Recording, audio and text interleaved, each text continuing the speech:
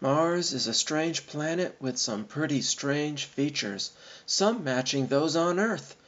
But first, let's check out what I call the Medallion.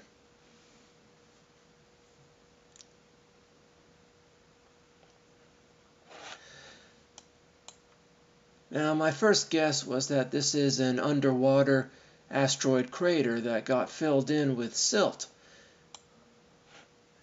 But that doesn't explain that rocky formation in there. It should be even. So I don't know what it is or how it happened. Now, just for fun, let's check out the Loch Ness monster. That's a pretty good likeness of the Loch Ness monster or dinosaur or whatever. Now we'll see an unusual rock formation. And it's pretty symmetric, pretty distinct. It's similar in shape to an ancient burial mound in Japan. So now let's go to Earth.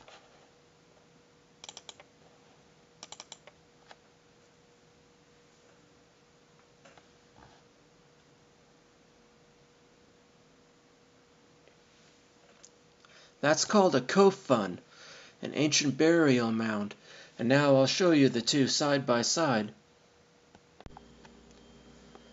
They're not similar in size or orientation, but they do look similar, and they have the same 40-degree angle in their shape. Next, let's revisit the ice tunnel on Mars.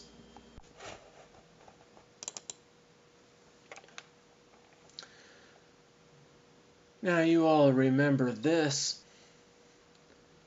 I still think this tunnel is an outie. Well, now let's measure it.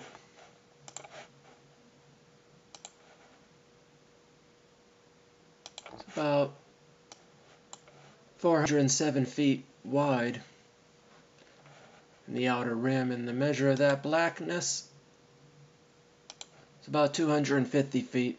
That's approximate. And now let's visit a cave in Antarctica.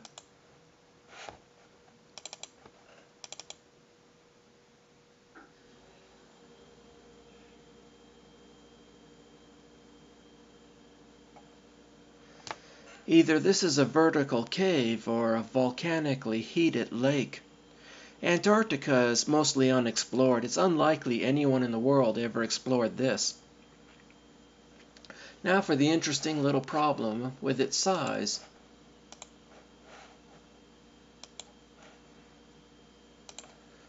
It's 410 feet wide, and that's not exact.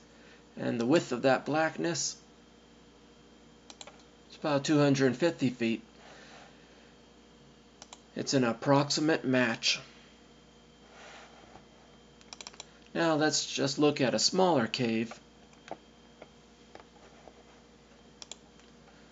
We'll just look at that for a moment. It's not made of rock or ice or snow. It almost looks artificial or fleshy. What is this cave made of? And it's right here on Earth and in Antarctica. Now we'll look at an object in the snow.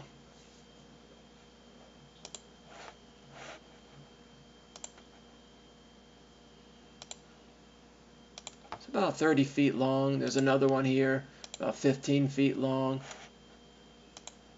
I don't think they're petrified trees. I wonder how expensive it can be to just send planes there to pick those up. Now let's check out the crashed UFO.